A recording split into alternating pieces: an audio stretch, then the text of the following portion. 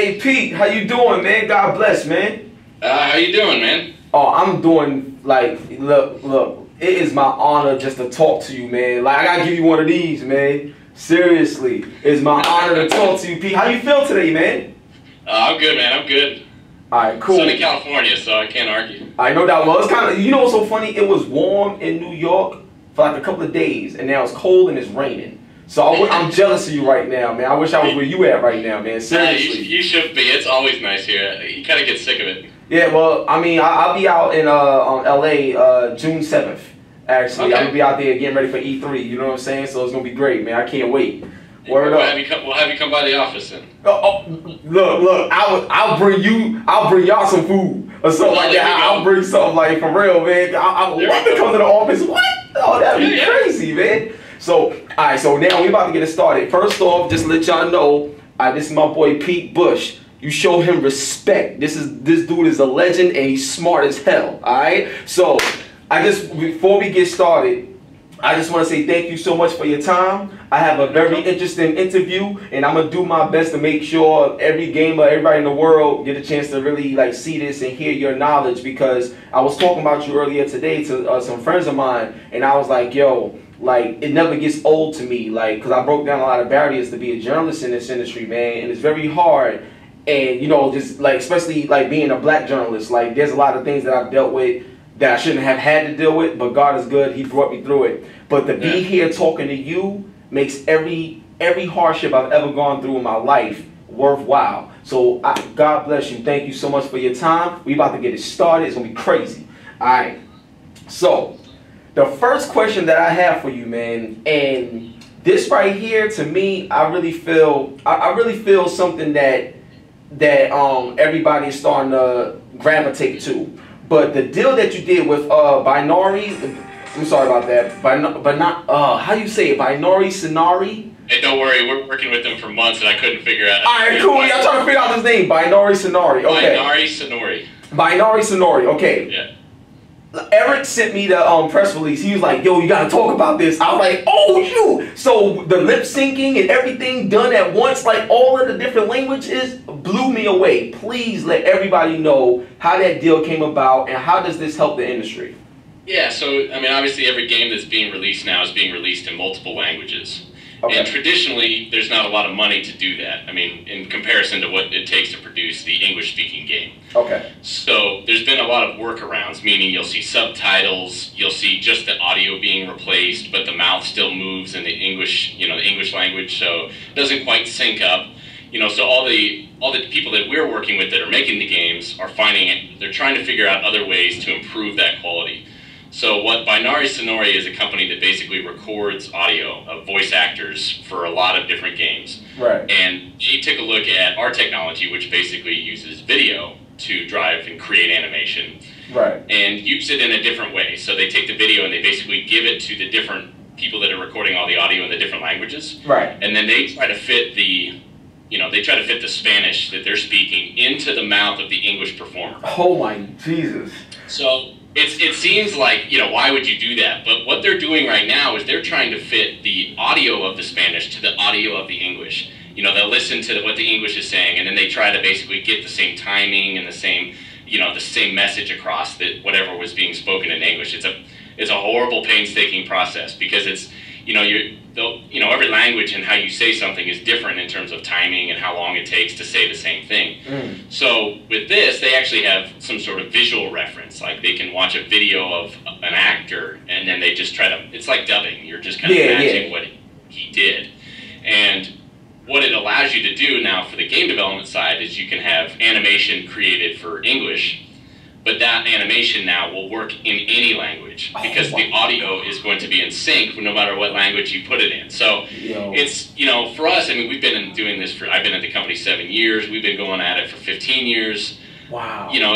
It's the first time and they approached us with this idea, right? And it's awesome. So we're day one, right? We just had the press release go out today. Yeah. So, but it's showing like what's possible, and it doesn't you know, the big thing with technology is you can't change and reinvent the wheel, right? Yeah. People don't want to, you know, they don't want to risk everything. They don't want to, you know, some games they have a, you know, like an NBA franchise, they have to release in October every year. Yeah, it's a yearly thing, so it's a different process. Got you. They, you know, they can't take on too much, right, to change what they do. So this process is that, you know, is something that doesn't change a lot, but it increases quality. So it's like a win across the board, right? And then, you know, the developers aren't having to pay a ton more money, and they're getting better quality. Like, everybody's happy. So we're pretty jazzed about it. Yo, that is insane. I love the way you explained it. Now to my next question, and you already mentioned NBA. Now, I'm going to tell you something, man. NBA 2K15, oh my I saw God. Your review, man. I saw your review. Oh, you saw the review? Yo, dude, oh my, like in my soul, especially on the TV that I got, it's like, yo, put like this, yo, Pete, I kid you not, when I'm playing this game, sometimes I don't even play it. I just let the computer play while I'm doing something else and then watch it like I'm watching TV. It looks that insane, man. It looks so good. So here's my thing for you. Now, NBA 2K, it looks amazing. Now, how much further can the next gen systems push the fidelity in those graphics, and will we see WWE 2K benefit even more so, since more of the human body is exposed with this Faceware technology? They are at the tip of the iceberg of what is possible. If you can understand that, it's insane. You lying to me? The amount of work that they're doing right now for the next one, it's on another level. It's really. Hold on. It can't be hype. Wait, hold on. So wait. So you telling? Can you confirm that NBA 2K15 looks a little bit better or a lot better than 2K14 from what you've seen or whatever? So we don't have exposure to the to the developer themselves. It's being done up in San Francisco, a studio called Visual Concepts. Yeah. The amount of work they're doing right now using our software, yeah, it's gonna be good. Oh my God! I don't believe it, yo. So I'm very excited about that. Now, my next question is this. Just to finish up the first question.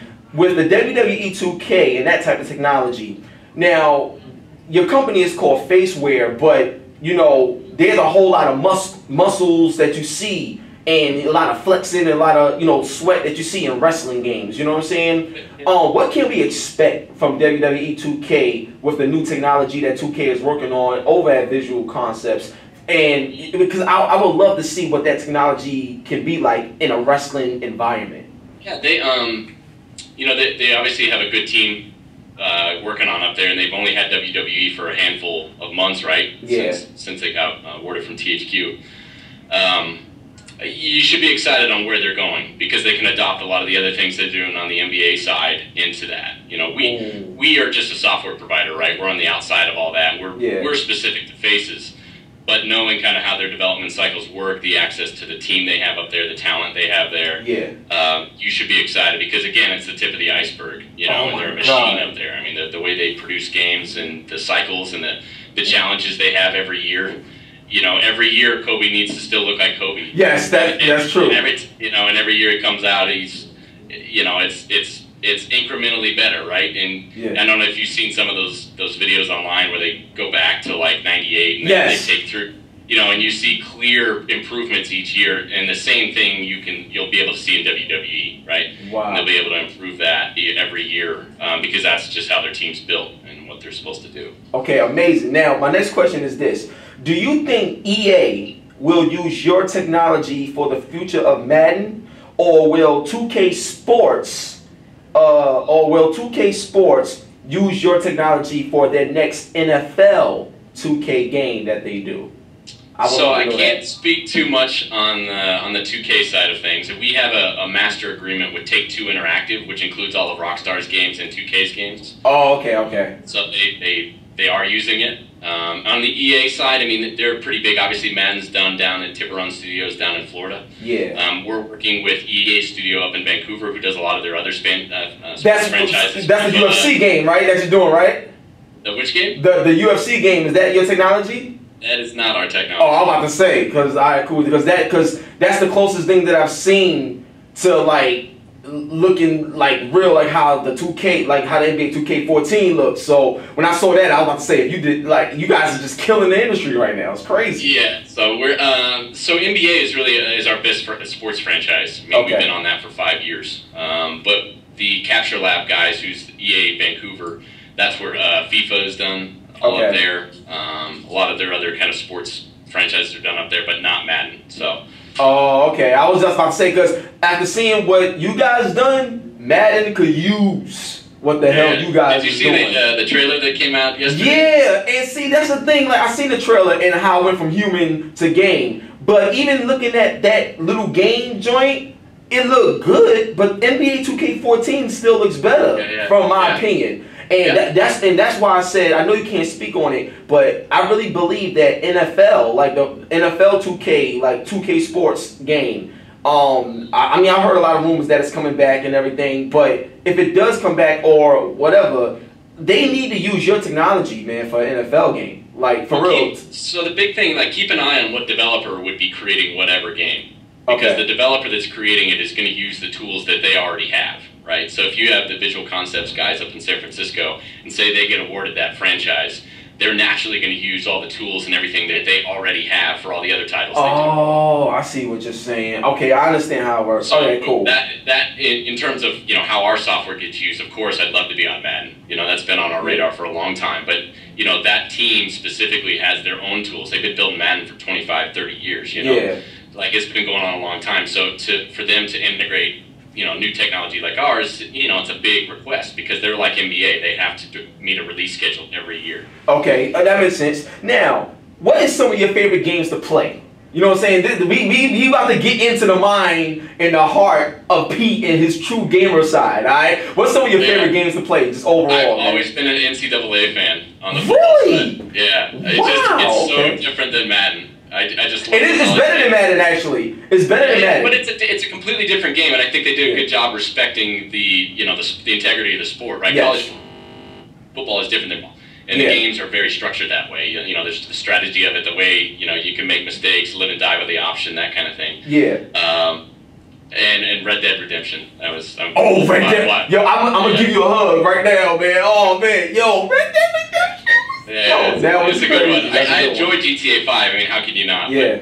Red Dead Redemption. Just the style of it. Like, I mean, are we going to get another Red Dead Redemption? I was recently at Rockstar Games, man. I did a live stream playing Grand Theft Auto 5 with my friend Freddie Gibbs, the rap artist. And even though I had to bust his ass because I'm nice, like, this is what I do. But the thing is, Red Dead Redemption, I mentioned it to them. And they just smile at me like how you're smiling. They don't want to say nothing, man. I be trying to get it out of them, man. You can't say anything. But, I mean, you look at the trends. They create these franchises and they do big releases. And the one thing about Rockstar, they're going to do it right. And every new one that comes out, it's going to take a while, like, maybe 2-3 years. But when it comes out, they've done it right. And they've embraced new technology, new gameplay, the way things should be done. They set the bar. And there's a reason that every game they do is just ridiculous. That's true, man. That's right. Now, let me ask you this. Between PlayStation 4 and Xbox One, in your personal opinion and your, development opinion and everything, your expertise, which system do you feel best can harness the power of what you guys are doing right now with the software that you created?